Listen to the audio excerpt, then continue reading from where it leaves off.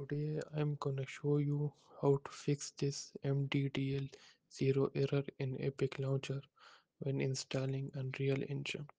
This is not due to any internet issue.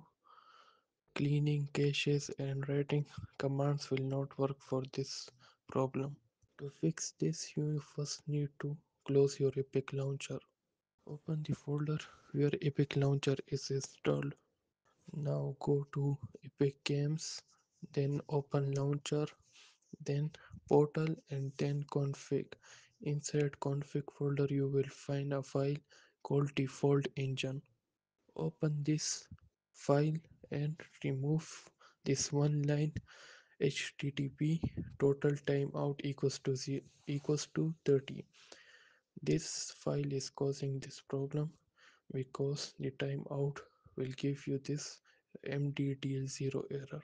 Save this file and now open Epic Launcher and install Unreal Engine. It will work now.